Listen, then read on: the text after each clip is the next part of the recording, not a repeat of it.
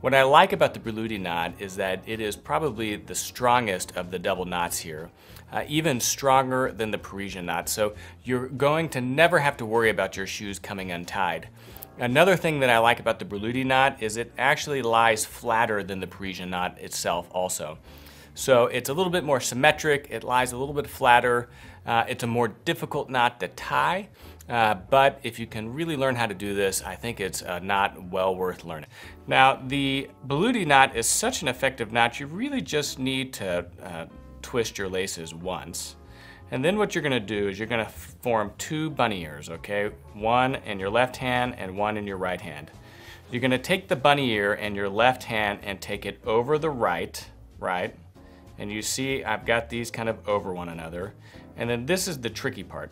You take the right bunny ear with the end to the left lace, to the left bunny ear, and then you just take all of this and you just kind of have to push it through that hole and pull it through, right? So I've literally taken all of that and wrapped it through the hole. Then I'm left with the left bunny ear, which is on the right side, and then the other end.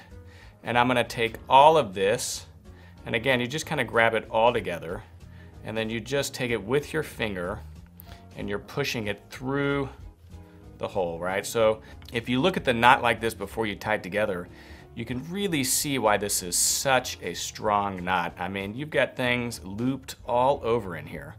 So now, in order to tighten this, just pull through the bunny ears, and as you can see, it just cinches down perfectly tightly. You've got two parallel loops, and what I like about this relative to the Parisian knot is it sits a little bit closer to the actual vamp or the laces, and it does a better job centering itself. Sometimes with the Parisian knot, it kind of is offset one side or the other, and you really can't fix that. But with the Berluti knot, it's easy to get it to be perfectly flat down, and it really looks smart. And again, you know, as with any type of advanced shoelace knot, it's all in the subtlety. Again, you know, very few people will ever notice that you tied your lace differently than they did that morning, but you know you did. And it's just that extra 5 to 10% that really just differentiates you from everyone else. So let's do this again. So in order to untie this, you have to pull with both laces. It comes undone quite easily, okay? So I've got two bunny ears here, right? I've got the bunny ear on my left hand and the bunny ear on my right hand. I'm gonna take the left bunny ear over the right, and then on my right hand, I'm gonna kind of pinch those two together where they intersect, right?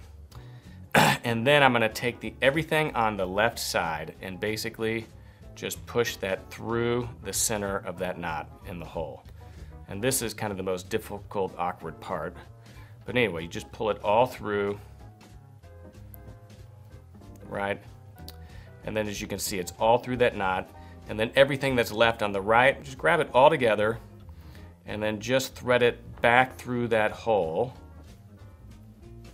And there we go. And then just pull it tight, just pull on the bunny ears, right? So don't pull on the actual lace ends, pull on the bunny ears and it comes right down. Okay, so let's do this one more time. So I'm gonna loosen the knot. You've got your two bunny ears, the bunny ear on the left side with your left hand and the bunny ear on the right side on your right hand. So you're gonna take your left over your right and then kind of pinch the two with your right hand where they intersect.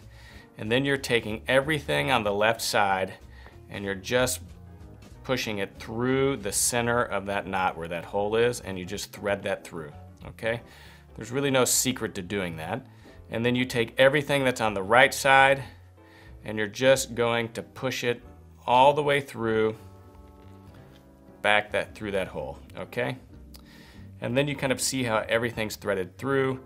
Again, I think this is a great example of kind of really illustrating why this is such a strong, durable knot, is because look at how everything's twisted around. Now this is the secret.